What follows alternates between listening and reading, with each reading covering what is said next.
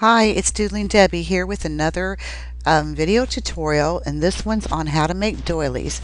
I promised you I'd make a video, so here it is. I love to make doilies, and remember, each doily that you design and make is your own thoughts, your own design. I've made several of them, and here's one that I just recently made, and I did a test cut on it, and I took a picture and put it over here in studio so I can give you a look at it. There you go. That's the doily that I designed and made, and you can create your own. But I'm going to give you a start on showing you how to get started on making these. First of all, I want to go over here and hold down my shift key. I have my elliptical tool. Hold down my shift key, click and drag. There we go. We have a perfect circle.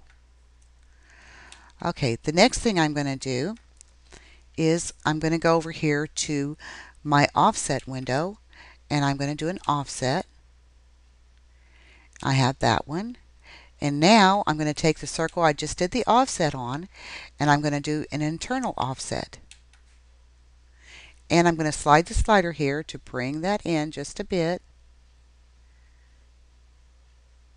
There we go. That looks good. Okay, then I'm going to group these two. And you see they're both selected. Right, oops, let's do that again. I must have clicked off of it. Okay, they're grouped. I have them both selected. Now I'm going to right click and click Make Compound Path. And you'll find out why I did that in a little bit. Okay, now that I have this circle here, we want to go over and select our type tool. And I'm going to use the font Arial for this. And I'm going to click, hold down my shift key and type an O, because I want a capital O. And now, see this little toggle here? Just drag it onto your circle. This is called text to path. Okay, hold down your shift key and continue to type all of the O's in so they surround your circle. And that came out perfectly. But remember, if they don't, you can go right down here to character spacing and set it. I had this set at 102. Okay, now we want to click on this, and we want to right click, and we want to release the compound path because we need to get rid of this little gray circle here. So just click on that gray circle and just hit your delete button. Now I need to select all of these letters again that we made in the circle. I'm going to right click again and select Make Compound Path.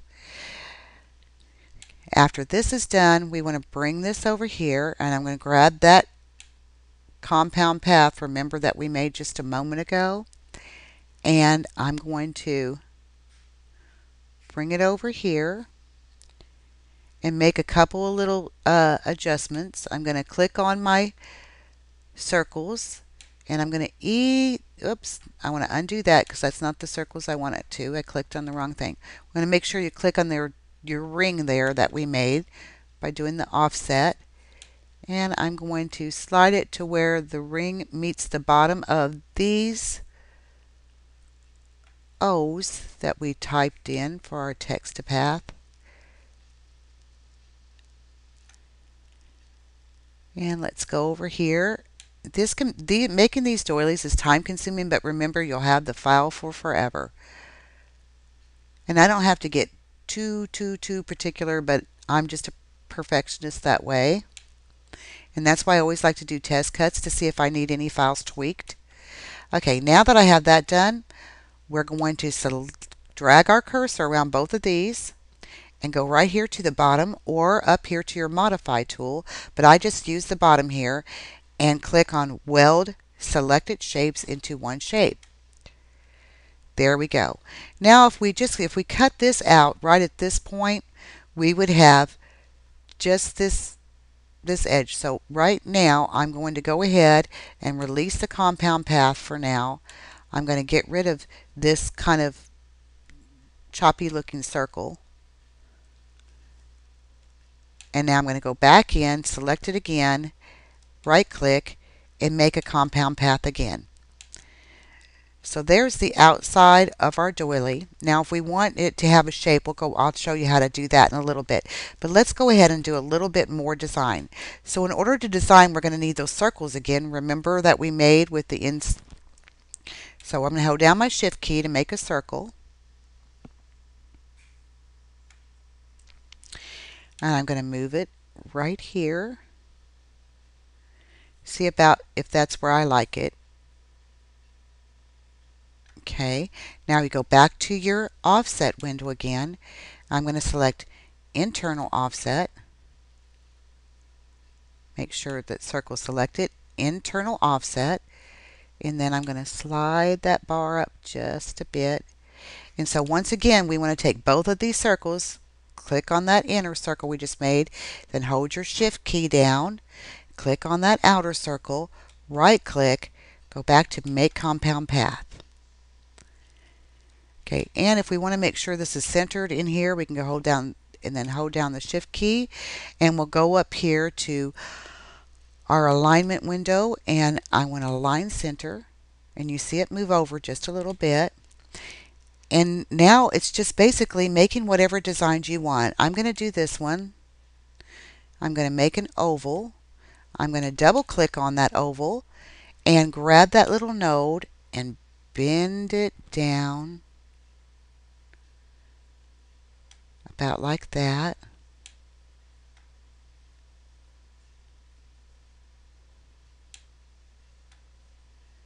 And just, yes, I like that shape.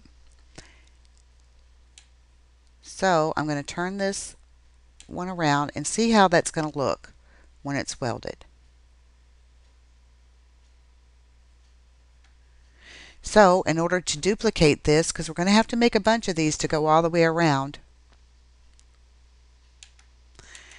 and I think I might set that in a little bit more and maybe bring that curve up a little more. It's just making adjustments on how you want it to be.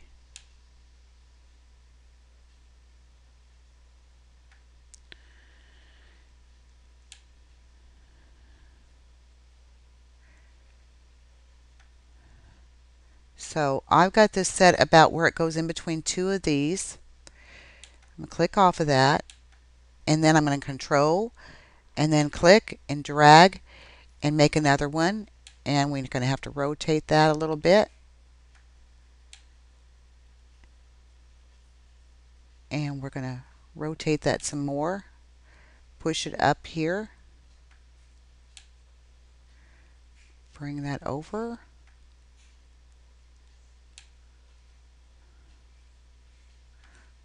and it's just fiddling around with it till you get this all done. Make sure it stays in between these two lines though when you're doing the design, and then control and click and turn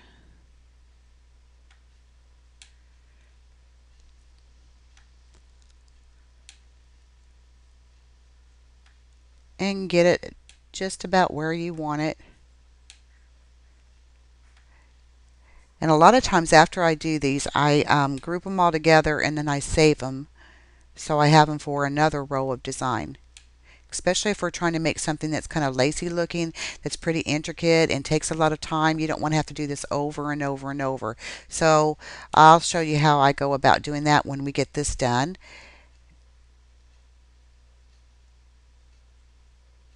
So this is going to be a bit of a long video. I'm going to try and make it shorter. I'm not sure what YouTube allows in the minutes to put on there now. I went almost to a 30-minute video before. So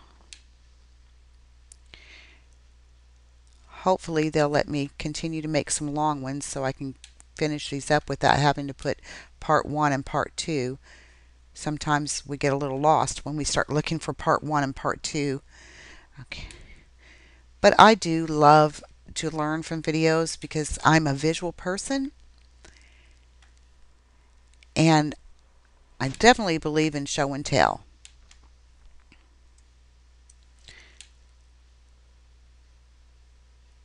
And I'm just going right along, holding my control key, shift. And this one may not be perfect because I am trying to save time, and that's kind of hard when I feel like I'm kind of a perfectionist when it comes to designing stuff. I like them to look just right, and I definitely want you to learn how to make these because they are a lot of fun. And hopefully this isn't going to take too much longer. And the key thing to making doilies is to pay close attention to your welding. Um, if you start welding shapes and then you go to cut them and you find out, ooh, that didn't cut right, you probably didn't do your welds right. And you just kind of got to really check on where to weld things, especially with these doilies. The one I did today that I did a test cut of, I had not welded a couple of the places together, and my center didn't show up. And well, it did. I mean, it cut out, but it was on little bitty pieces that I would have to glue on, which would be fine if I was going to glue it on paper. But if I want to use this has a doily, ugh, I know I'm talking a lot, but it helps pass the time while we're going through all this little detail stuff here.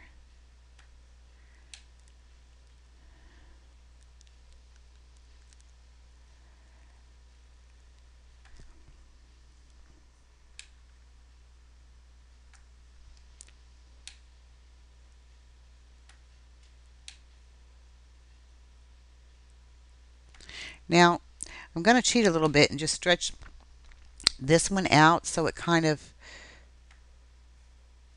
and then I'm going to stretch this one out a little bit. So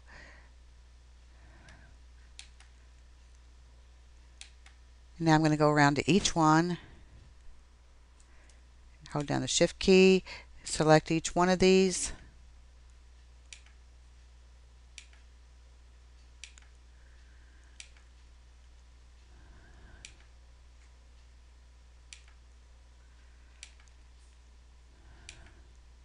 Because I'm going to group them, group. Then I'm going to control click and bring it over to the side, because if any mistakes go, I don't want to have to do this all over again. Plus I may use this. Okay, now I have these grouped, and then we have our ring there. I'm going to hold down the shift key, and once again we're going to go down here and select weld. There you go. But we want to pay attention. I'm going to go ahead and resize this because I want it closer to my edge, and I let go so it didn't. I just want a little bitty ring around that, and then I'm going to show you what we're going to do with this outer ring. Let's drag this up here.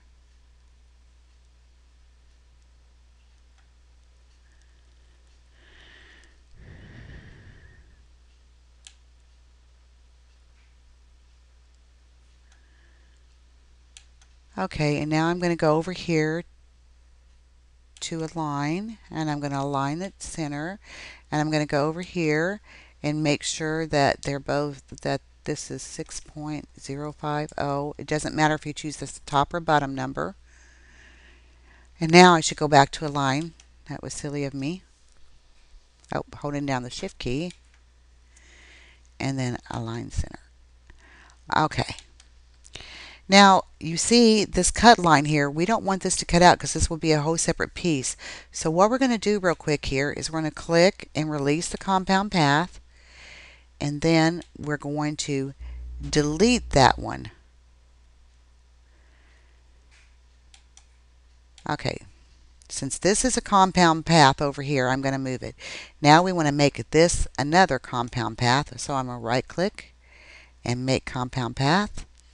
Move this back over. I'm going to take a look at it, see if I want any changes done to it. And actually, if I were doing this, I'm going to go ahead and make this even closer to the edge again.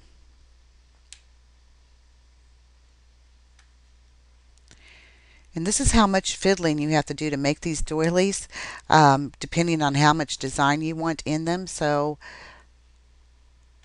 that looks good.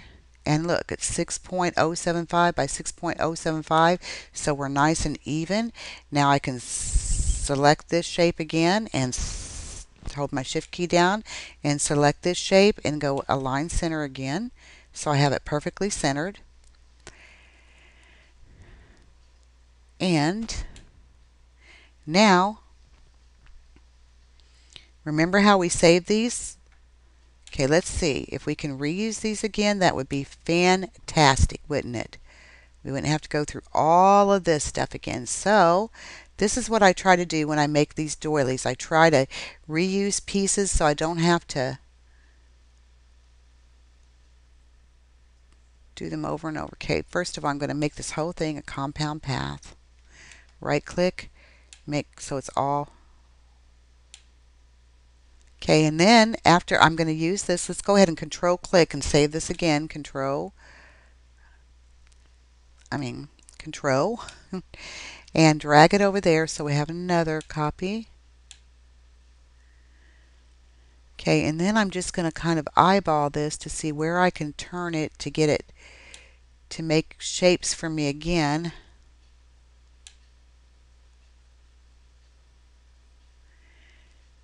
And I might have to do a little resizing because I want them inside these little rings here, because you know what it will do if we weld them, it'll put all these little pieces on the outside, and we don't want that.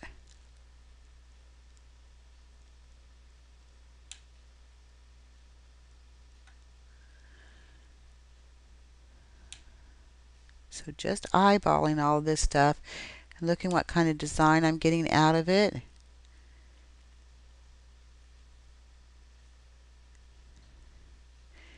And probably if I had more time, I would ungroup these and squeeze these a little bit closer together. But for now, we're going to go ahead and make that a compound path. And then we're going to select all of them once again and hit that weld button there at the bottom. There you go. That's your next piece. And we can keep on going around and doing this over and over and over until we have the center that we want.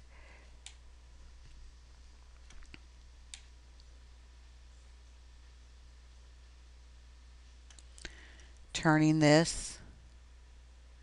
But of course you can add any kind of designs in the centers. You don't have to do it the way I'm doing it. This is your taste, your design. This is just to show you how to get started on making them, because I know you all have terrific ideas and creative minds out there, and I can't wait to see. I hope I get to see some of your creations. Remember, you can check us out at the Silhouette Plus Group Forum. There's lots of creative and talented people there, and we love to meet new people and get new members, and it's all free. It doesn't cost a thing to join. And this little place right here is the one spot I can't seem to get in there enough.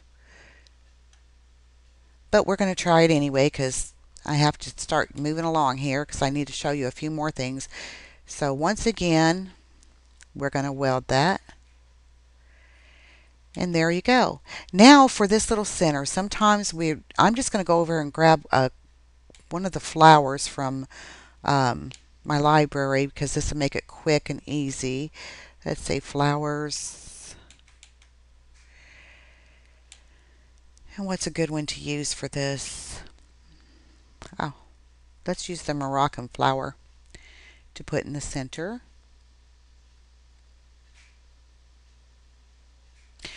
Okay, now I want you to take a look at this because right here is where it would cut. And if we made this our center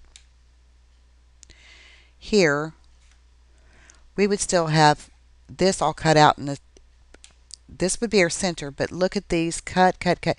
This would give you like a starburst shape that cuts out in the center of your doily, and you don't want that. So this is how we're going to go about fixing it. And once again, we're going to have to go to that elliptical tool, hold down our shift key, and we're going to draw a circle. Oops. Let's undo that because I let go too soon. When you let go of the shift key, you'll get an oval shape like that. So I'm going to draw a circle. I'm going to move this circle right up here.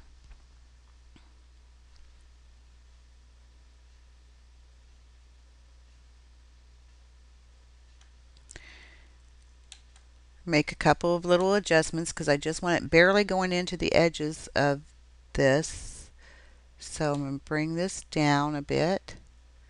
Bring this up just a tad. Okay, now we're going to go back to that offset window, and I'm going to do an internal offset and just so I can see it a bit better. That looks good. Now I have that internal offset selected. Hold down your shift key again. Select that outer circle. Well, it's not doing it. Okay, there's our outer circle. That's the one that's just offset. Now I want to select the other circle. I right click, go down to make compound path, and we're going to grab this and select all this, and once again go down to that weld. Now you see how to cut a circle out of the center still. So how do we get rid of that? We have to right click, release the compound path again, click on that inner circle, delete it.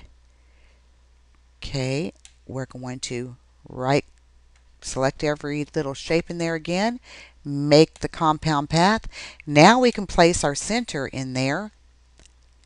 So it will just cut out this pretty little center out of the right there. And you can resize this if you want a little bitty center in there. You can add some other little shapes to it to make your own design. Okay, one other step we're going to do is we may not want our edges to be like this. So this is a really cool and easy way. Once again, we're going to go to that offset window.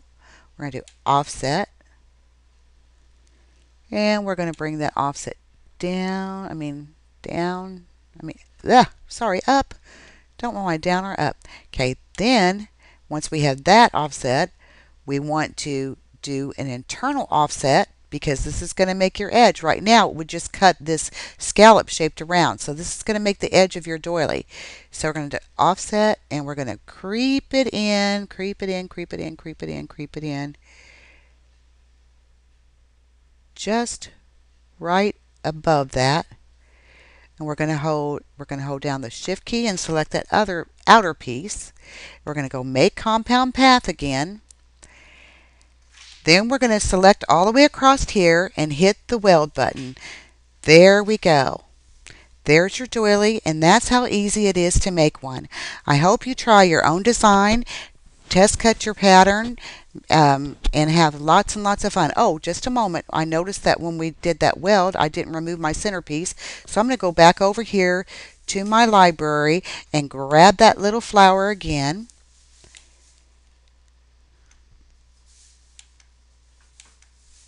And move it to the center. I'm going to drag my cursor all the way around this. Right click, make compound path.